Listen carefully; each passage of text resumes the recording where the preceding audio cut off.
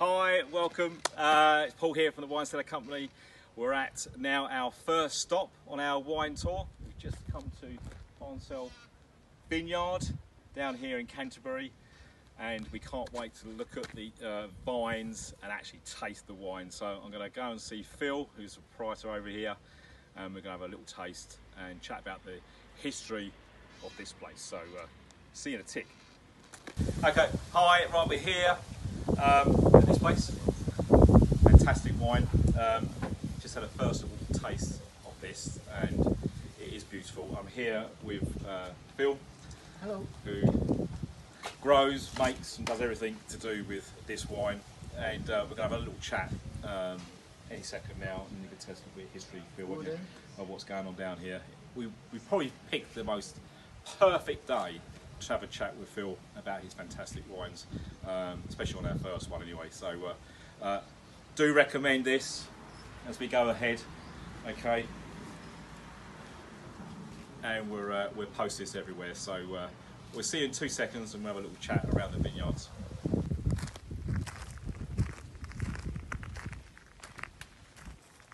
You on? So here we are, Phil. Lovely to meet you.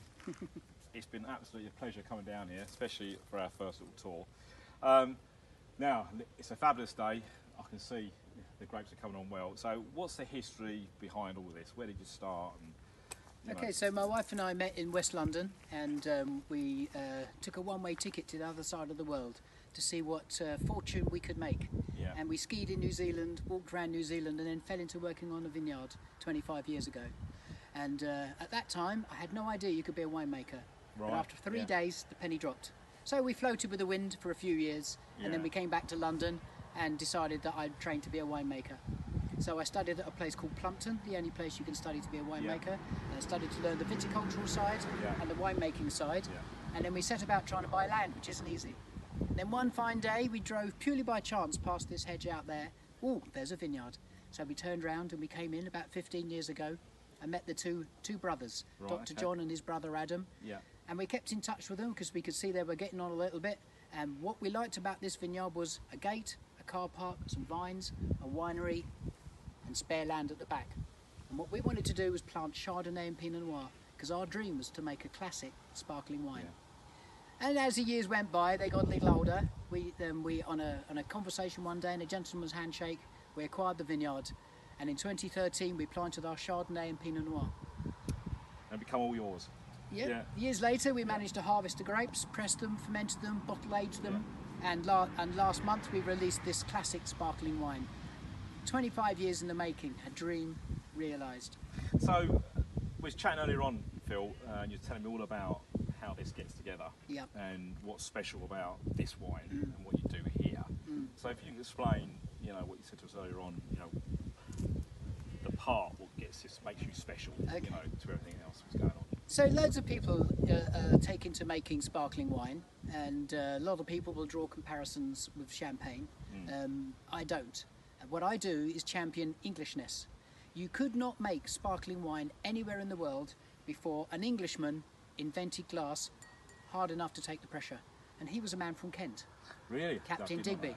Wow. And he was chatting to a chap called Merritt at the Royal Geographic Society, who first fought to put his wine into Digby's hard English glass with some molasses at the time to ferment. So this is an English process, and I'm proud that we are the home of sparkling wine. I never knew that it all started with us. 35 years before it was attributed to Dom Perignon. Yeah, and the French are probably, 4 champagne houses not here like now. ever since that day.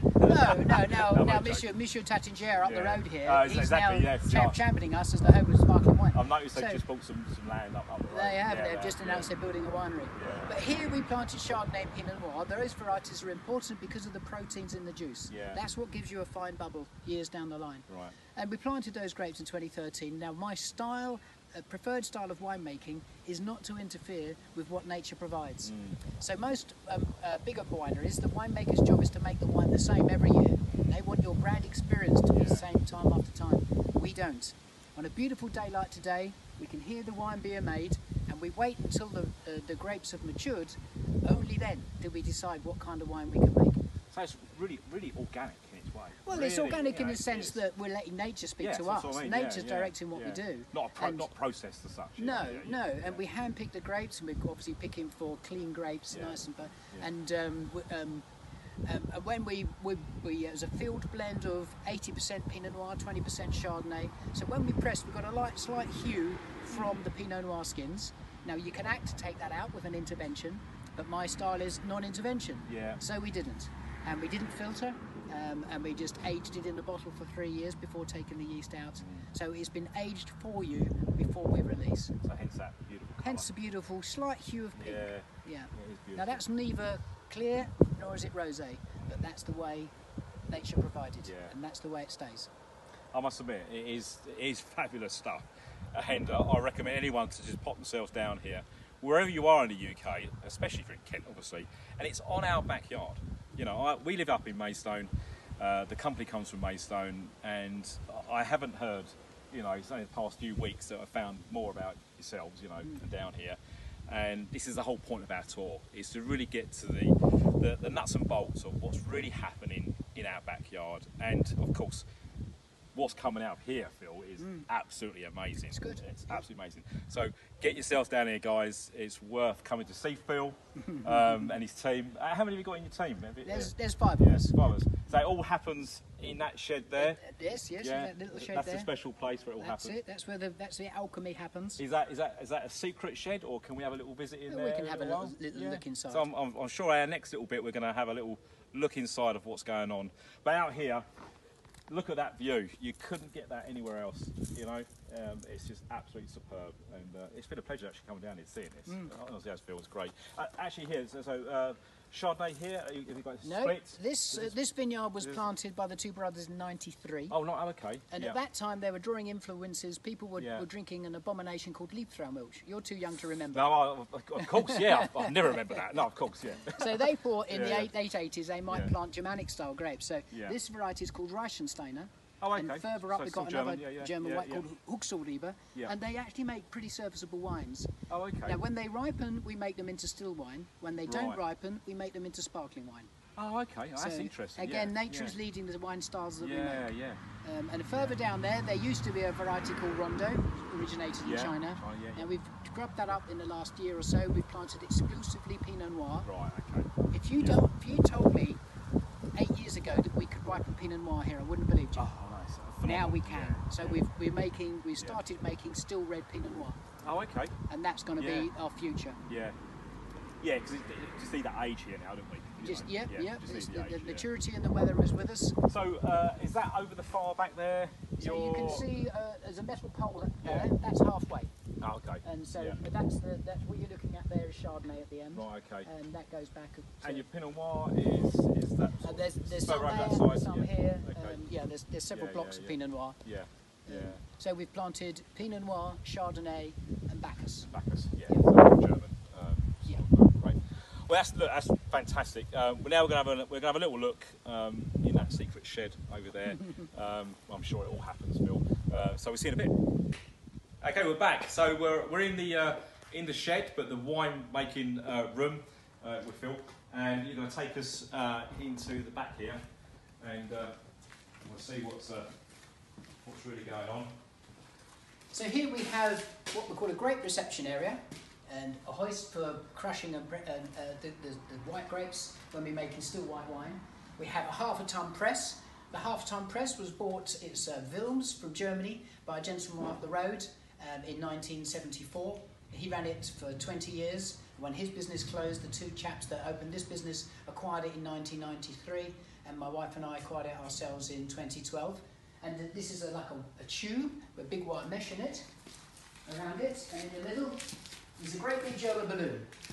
And what we do with this German balloon is we blow it up. The English love blowing up a German balloon. Yeah. So we put half a ton of grapes in there, and we attach a compressor, and we blow up the balloon. And these gates are closed down so we can spin the machine around. The grapes the grapes do squirts through these little holes into the tray, and pumped into the winery. Right. And this is very gentle, and we can use it for red wine, white wine, and sparkling wine. And the sparkling wine is just whole berries. We don't crush them in any way. And the first juice that comes out, we discard. We don't use. Then we have a bit in the middle, which we take, and then a bit at the end we don't use. Oh, okay. It's a very gentle process to get the best proteins out of the wine.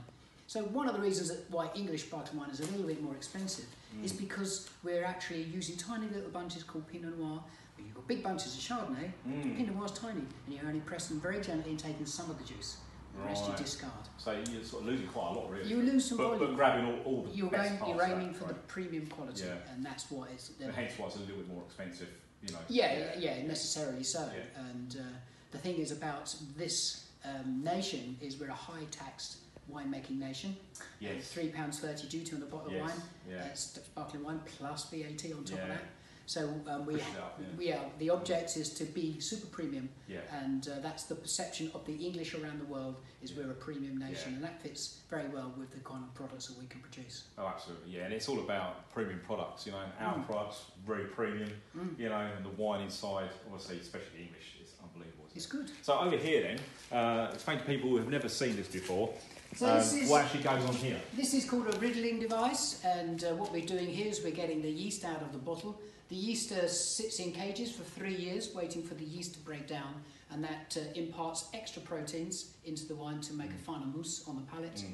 After 3 years, it's like a powder at the bottom of the bottle, and we put them in here, and every day we come to the office, there's a program of different turns in different ways, and today it's a quarter of a turn and a knock, and the next one a quarter of a turn and a knock, and the next one a quarter of a turn and a knock. And we follow that program for about 20 days, gradually inverting the bottles until the yeast slips down to the tip.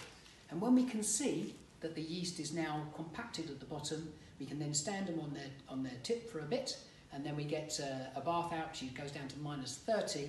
We drop that bit into the bath, and that bit freezes. So we now have the yeast caught in an ice plug. At that point, we can take the cap off, bang, out flies the yeast. These are attributed to Madame Clicquot of Veuve Clicquot. In the early days, Dom Perignon is accredited as making some sparkling wine 35 years after the English invented it. He had some verre anglais shipped down to Champagne and gave it a go himself. But before these were invented by Madame Clicquot, upending her dining room table, they used to do this in boxes of sand. Oh, really? I didn't know that, I mean, I did try this earlier on, actually, and I got the angle slightly wrong, so I'm not even going to attempt it again. I'm going to leave that to the experts, but that's interesting, you know. Obviously, I know a little bit about this, but for a lot of people out there, we don't really actually realise what actually goes on to get that sort of glass of wine that you're having in your garden on a beautiful day like today. So after this then, Phil, what happens after this? After pressing, we go into the fermenting room.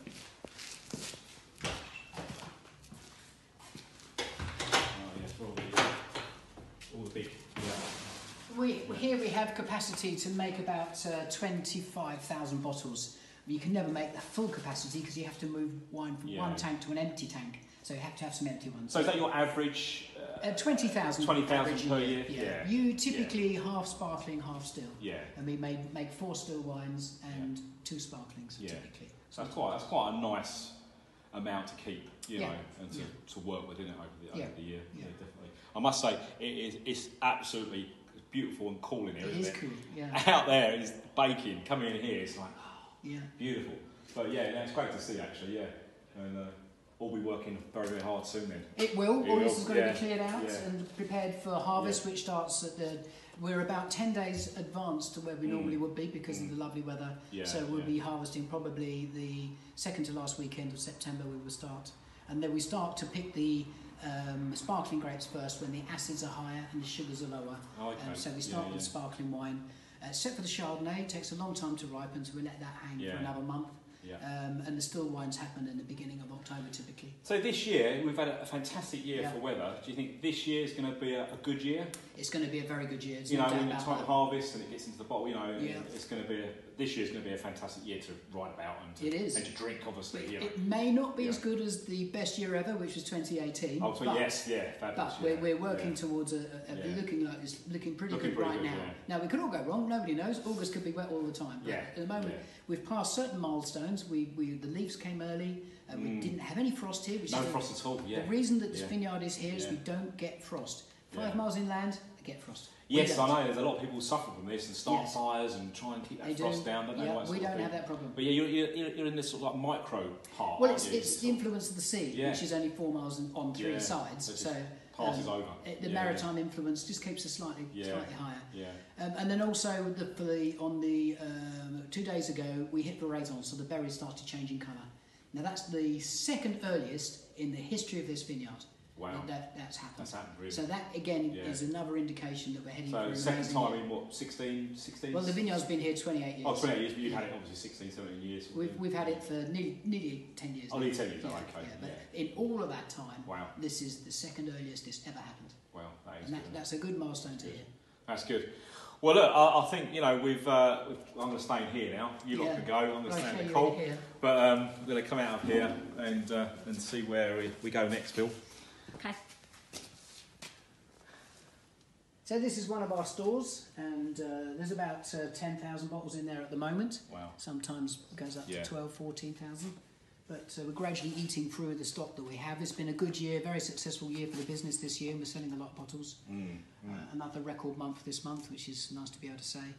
That's what I like to see, you know, a cellar literally fall to the brim. Yeah. You know, and it's fantastic. Yeah, so this has got a lot of bottles in it, 10,000 bottles, and we call that a thermal mass. To change that temperature takes a lot of energy, and so it sits at 14 degrees. Right, so and that's at the stage like that. And that's stable. You've got nothing else doing that. It's just the thermal mass of all those bottles. So a bit like how our cellars work. That thermal mass with a bit of passive flow. Yeah. That's all helping that's all it needs to mature. It settles at 14 degrees, and it's difficult to get it to change. Yeah, that is pretty unbelievable, really. And it's natural. You know, it's great. So in there we have wines going back as far as 2014, and we'll taste a bit of 2014 red we've just released. I feel that is a wine that's going to benefit for another 10 to 20 years cellaring, and I'll explain why a little later why we made it to be that way. Yeah. Well, that'd be good. Yeah, it'd be good to have a little taste of that. I must admit. But anyway, so we're done in here now, Phil. We're done in here. Fascinating. So we're now going to sort of say goodbye for a little minute, and we'll come back in a little while with the next part. Cheers. Okay. So we're opening up a bottle of a wine called Kent Classic. This is made from a variety called Huxelrebe, originated in Germany. Not many places have this variety in the UK. Oops. Sorry about that. Corks. But so even the experts can cork it. Yes. I'm always doing that. Normally after a few drinks. We only use corks. Now these corks are called TCA free, which means we don't get cork taint. Yeah, and there's this massive debate, isn't there? Always has been, between the corkscrew, the screw, and and obviously the cork. What's your take on that? Well, there was an advantage for wines that are going to be drunk young to be hermetically sealed with a wax paper cap. And that gave them an advantage, especially with the on-trade, because the kids who were serving could take the cap off, pour a glass, put the cap back on. Yeah, done. Yeah. A cork, before we obviously had control issues with the cork, depending on the individual characteristics of that individual cork. But these corks, made by DM, a significant new advantage of control. So not only are they free of TCA, which gives you cork taint, but they're also graded for oxygen transfer. So depending on the perception of the winemaker, how long the wines are going to need, you buy a different cork for a different oxygen transfer rate or a different length. So you can change the head space in the bottle. Okay, yeah, that makes sense actually. So this wine is drinking well now. It's 2018. Any English wine with 2018 on it is going to be good. This one was an exceptional year and a good wine, but it's going to really, the flavour, because the molecules in there are really going to coalesce around about 2025 to 2030, and that's the optimum drinking for this particular wine. So on this you should get tropical notes, mango and guava with a twist of lime on top. Oh yeah, you can. It will become much more golden, unctuous, a fuller mouthfeel over the years. Oh, that is nice. Can't have too much, obviously, some driving. That is very nice. Yeah, very good. A good wine for the summer drinking. Yeah, I must say that is. That's up there, actually, guys. Yeah. So where are we, Phil? This one. Yeah, this one here. So and this is the benefit of the smaller hectares that you've got. You can swap and change and you can. That Gant was saying earlier on about the wines, you can swap. We're not driven to make one wine. We're not known for a wine. The object is to get people to enjoy the different wines that we make and come along and in every year say, what's good this year? Why is it good? What made it good? And, and we're led by. I suppose a bit of surprise as well. What are you doing this year? Because instead of the big guys who make the same thing every year, they do. The same backers every year. But someone like yourself, it's actually you're. Oh, I wonder what Phil's doing this year. Yes, Just exactly get down there, and and you can explain the story, which we're doing today. It's fantastic. Well, look, this is it's been a fantastic day, morning, whatever it is, afternoon now. God, it's been a fantastic afternoon down here, Phil. It's been a pleasure. Cheers. And we'll definitely be down here again.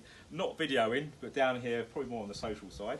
But yeah, thanks very much, Phil. It's been a pleasure on our first tour. And it's in Kent, and it's in my back garden almost, so fantastic. So cheers, thank you very much. Okay, so we just tried the white, which I said earlier on is fantastic. Now, Phil, red wine, British red wine. Yep, it always has this, is it good? What's happening? When are we going to be having some, up against our competitors out in France and Italy? Oh, how far away are we, do you think, from getting to that it happens point to be the where case. the French are going to say, oh, you've got fantastic red wine now? Yeah. Is that ever going to happen? It is going to happen, and it's starting to happen, but it's hit and miss. Yeah. The probability of making a great red is low, but it can be done. Now, the truth of it is that Pinot Noir can be grown successfully in a hot place like the south of France. Yeah. Not a problem. But it doesn't manifest in an interesting way. In the north, where they grow Pinot Noir, where it just about ripens, it's important that then you get an extremely interesting expression of Pinot Noir, but it's got to be cool. Now that zone is now here, and so we'll be making world-leading Pinot Noirs anytime soon, I can guarantee. Wow. But this is a vestige of what English wine used to be, and this is a variety called Rondo, originated in China 80 years ago. This was made on what we would call an average year, and what that makes at best is an average English red wine. Now this wine, 2014, was an extraordinary autumn, and it stayed extremely dry. The berries didn't swell with the moisture, so when the grapes came in, they were perfectly clean, but not too many of them. So what we do is, with this, we had the skins, the pips floating together for 12 days. With these beautiful ripe grapes, 35 days. What we've done is over-extracted a lot of that complex fruit flavour that was in there, and a lot of the bitterness that came out of the pip is in there as well, the tannins. Now, the French would typically crack in an egg, but that will soften the tannins. But my philosophy is don't touch anything, don't add anything, especially animal products, definitely not. Right. So we didn't filter it, and we put it into the bottle 5 years ago and left it in the cellar. Because what we know is over the years, this bitter compound tannin is going to lock onto a colour pigment, and it's going to move from the violet towards the tawny as it ages and the colour falls out, and the tannin is falling out with it, so the bitterness is going down. But over the years, those complex fruit molecules will start coalescing and improving, which is the principle of aging red wine. So this red wine is been over-extracted, over-oaked, unfiltered, all of that goodness in a bottle, and the intention is to be drinking this in 2030 to 2040. That's the drinking curve. Right, so that's your laying down time. Yeah. It's softened a bit now, and it would probably need a bit of red meat to take away some of those tannins, which is fine, and but it's developing the complexity that I foresaw, and it's going to be a great wine in years to come. Now, this doesn't happen very often in England. So I need to buy a case of this and put it into my cellar. Yep. Guys, if you're around, buy a case of this, put it into your cellar. It'd be great if it's one of ours. And 2030-ish, you think? It's 2025. It's really going to start coming in. But 2030 to 2040, you've got something. Yeah. I don't know anybody that's made a wine to age like that in this country. Wow, that is amazing. Well, let's have a little taste, Phil, shall we? And so it's lost a bit of its violet colour over the years. There will be a little bit of sediment in here. We use a bottle with a punt at the bottom to catch some sediment, and a Bordeaux bottle has a bulge here to collect any sediment as it falls.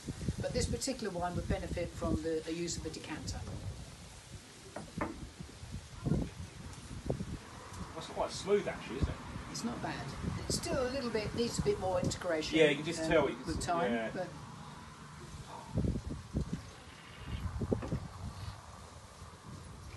I won't do any spitting. Don't tend to do that because it tastes so good. That is lovely, Phil. And thanks for the history on that. So I think we definitely need to be buying some of that now, yeah, and put it in your cellar and lay that down to 25 to 30. It's going to be great to see what that tastes like then. I'll be a little bit older, obviously. You know. Grey hair will still be there, you know. Yeah, you've got a few years. I've got a few years yet. Well, look, thanks for that, Phil. That's brilliant stuff. And we'll catch up in a little while. Thanks. Cheers. Right, well, that's the end of our first tour here at Barnsole Vineyard. You can see the beautiful vines in the background there. We've obviously picked probably the best day to come down here. So many thanks to Phil for letting us come down and everything he's told us about the industry and what he's doing here. And that's really what we wanted to know. We wanted to find out what's happening in the small vineyards up against the big guys in my backyard. So thanks for Phil for that. Anyway, that's our first tour. We're done. We're off. Where are we going next? Can't remember now. Somewhere in Kent probably. But that's next week. So I'm going to sign out and have a fantastic weekend. Cheers.